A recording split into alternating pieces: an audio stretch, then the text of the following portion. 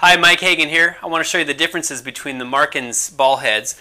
Over here on the side I have the Markins M20. In the middle here I have the Markins M10.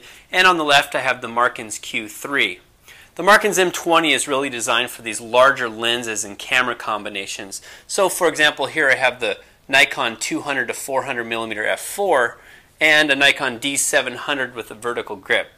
So this scenario, this ball head is really designed for maybe the larger 500 millimeter f4 with a D3 camera attached, those types of combinations. It works great also with a wide angle lens and the medium telephoto lenses. It's just designed to hold a lot of weight if you need it.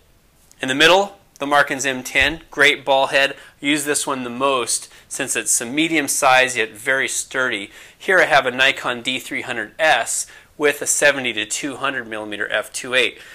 This is kind of the sweet spot for this ball head. I have used this ball head in the past with this 200 to 400 millimeter f4. Good results, but the larger ball head is really designed for the bigger stuff. This middle one's designed for the medium range. Most of the f2.8 lenses, like the 14 to 24 millimeter f2.8, the 24 to 70 f2.8, and the 70 to 200 f2.8, most of those work really well with this setup. The smallest ball head that Markins makes is the Q3, and this is designed as more of a travel adventure type setup. Here I have a small camera like the Nikon D7000 or D90 with a 24 to 70 f2.8. I have used this with my 70 to 200 f2.8. It's a little bit too small for that scenario, but it works in a pinch. So this is great for kit lenses, maybe small point and shoots. It does hold a lot of weight, and it's really dependent on the tripod. The sturdier the tripod, the better your ball head will do.